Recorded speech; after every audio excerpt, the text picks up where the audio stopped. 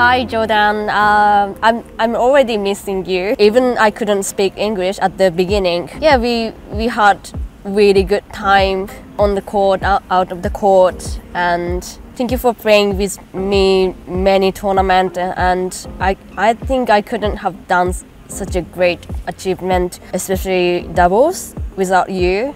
So yeah, I really want to say thank you and see you soon. We've got 3 Paralympic medals, we've had many highs and many lows, but I think from where our journey started to where it ended, I'm really happy how it finished. Some amazing memories from Tokyo, from pillow talks and being on the podium with a silver medal. I wish you the best. I will miss you on the tour.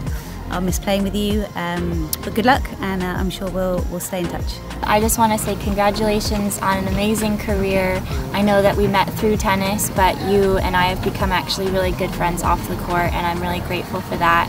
I know that off the court now you're going to be doing some amazing things, and I'm so excited for your future. Hi there, Jordan. I just wanted to say that I really think that you're a really good player. Especially in the early days when I was still a little bit younger, you really pushed me to sort of make a weapon for that slice backhand. And then we recently had a pretty good match in Tokyo. So yeah, I really appreciate what you did as a player, and then now I really hope that you have a very good life after tennis.